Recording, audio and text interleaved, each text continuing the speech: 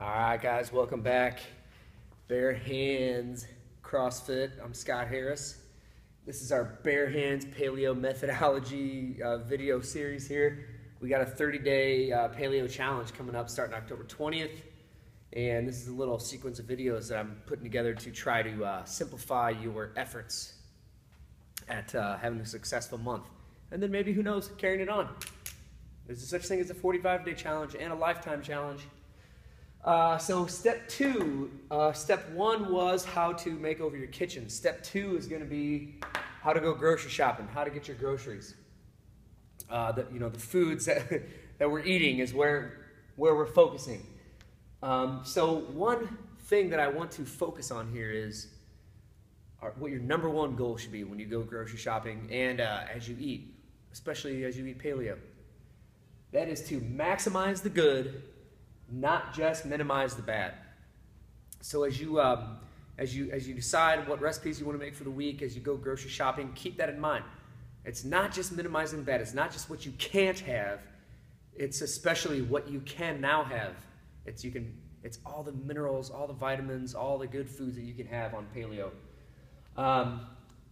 This one's going to be quick. So something simple to ask yourself as you head out to the grocery store.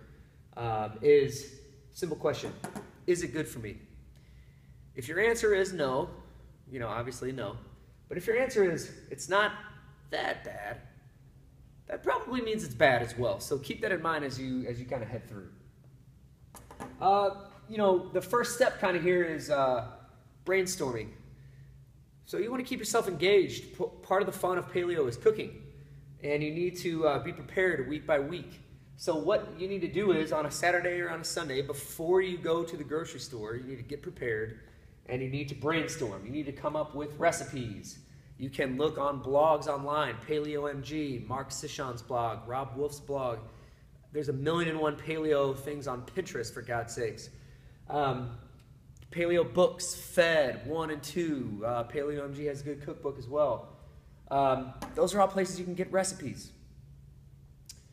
The other thing is you might want to start thinking about shopping seasonally. So think about what's in season. It's the fall right now, so there's a lot of squash. There's a lot of warm savory dishes, so chili, roasted vegetables, roasted root vegetables, that kind of thing. So try to be seasonal. And then before you go, so let's say you come up with your recipes and you know what you need.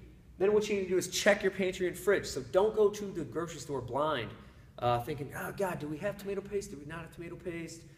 Check before you go, see what you need, look in your pantry, look in your fridge, and then hop in the car and off you go. Once you get to the grocery store, this is an important point. It's the pathway. It's the course that you should take through the grocery store. And when you are a paleo person, grocery shopping is actually pretty easy because you just get to kind of stay on the perimeter. You never have to go into the middle of the grocery store. So rule number one is stay on the perimeter. When you do that, just think when you go into Schnucks and Columbia, if you go to Whole Foods, they're all set up the same way. So we walk in, make a right-hand turn. We've got our vegetables and fruits. Check. We've got next our meats. So we go to our protein section. So we can head right there, get the things we need. Next would be bulk items, so nuts and seeds. And we're usually somewhere right around that area. And then we can head back to the eggs, which is going to be also around maybe butter. If they got grass-fed butter, you can grab your dairy product there.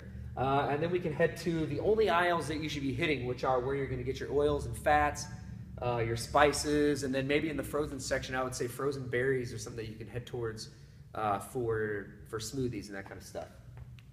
All right, so that's easy, right? And then I just wanted to kind of go through a couple superfoods here. So these are some things if you're going through and you're getting confused and you feel like you're overwhelmed, here is a short list of things that you could very well have on your menu every single day for every single meal. Superfoods, protein. We've got grass-fed beef, which you can also get from me. If you don't know how to get grass-fed beef, talk to me. I can get you some. It's the best beef you've ever had, and it's super cheap for what it is. Wild-caught salmon. Take a look at that. Don't get farm-raised salmon. You want wild-caught. It has higher omega-3s. Eggs. You can get omega-3 eggs are better than regular eggs, or you can also get eggs through me too. We have some pastured raised, non-GMO fed chickens where we get our eggs from. Eggs are a superfood. You can eat as many eggs basically as you want to at all times. They do not make you fat. We'll talk about that later. And pastured chickens, which by the way, we also have those too. So stick with those meats if you're unsure. Vegetables, we've got spinach, kale, collard greens, broccoli, and cauliflower. Those are superfoods. When all else fails, stick to those. Fruits, we're going to be leaning more towards berries and tomatoes. We're trying to be low sugar, low glycemic index, so 1 to 2 fruits a day, like a banana or an apple is okay. We want to stick with berries and tomatoes. They're going to be your superfoods in that category though.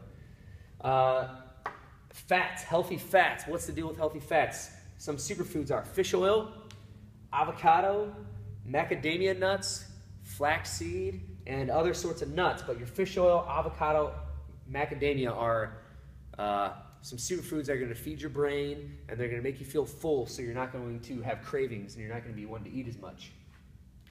So those are some things that you want to stick with.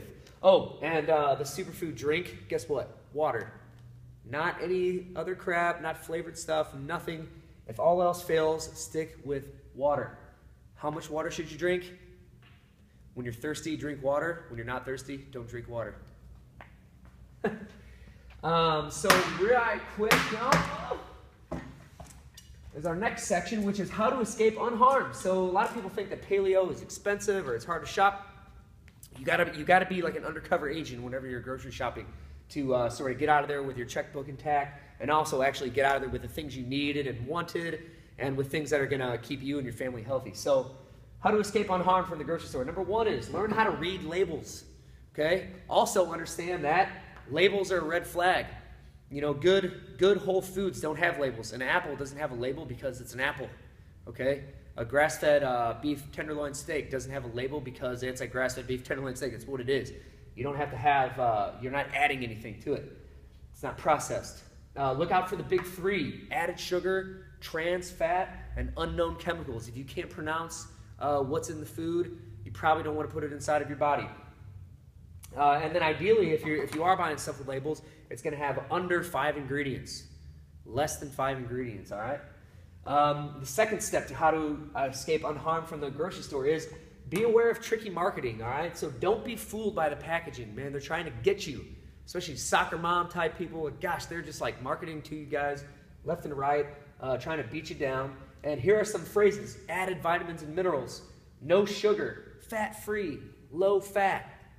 When I see fat-free and low fat, to me that says, run! Low carb, high protein, contains real fruit.